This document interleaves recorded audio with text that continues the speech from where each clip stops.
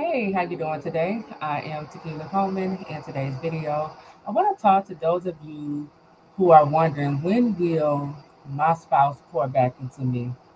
I want to talk to you because here's the thing. You may be feeling right now that you are the one who is always doing all of the pouring. You are the one who is always there for others. You are the one who is praying, standing for your prodigal spouse. You're the one, being loyal. You're the one doing the right thing. And you might even be asking God, when will my spouse pour back into me? When would they pray for me? When would they start fighting for me, right? And so, listen, here's the thing. Understand and know that when God releases your spouse back to you, they're going to pour back into you. Okay, they're going to pour back into you. They're going to pray for you. They're going to support you. They're going to come back correct.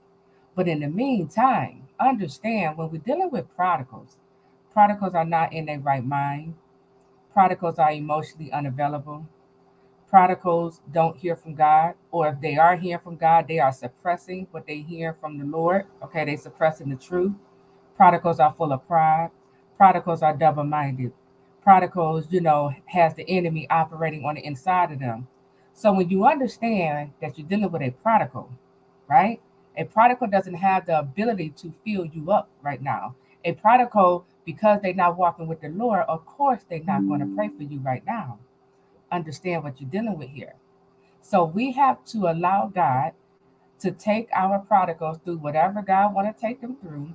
We have to allow God to fill our prodigal spouses back up, to heal them, to deliver them out of the hands of the enemy, to correct them, and to reveal, a few things to your prodigal spouse, so that when they come back, they're coming back pouring into you. See, we can't pour from an empty cup.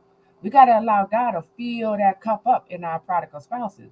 That cup need to be filled with love. It need to be filled with compassion. It need to be filled with understanding.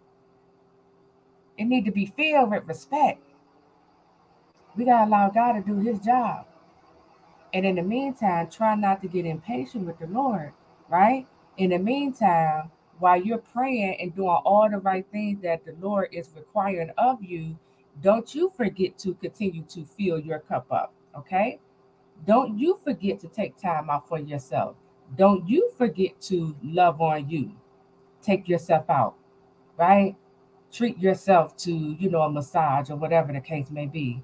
Don't you forget to pour back into yourself, okay? But know that when it's time, when God sends your spouse back, they're going to come back. They're going to pour into you. They're going to speak to the king and the queen in you. They're going to pray for you and your children. They're going to support you. They're going to see what you're doing for your prodigal right now. You're doing it unto God. And so God is going to send it back. Whatever you're doing for God, he's going to give it back to you double. Okay? So don't worry. Don't worry. Don't get weary in well doing. Your prodigal spouse will come back pouring into you. Okay?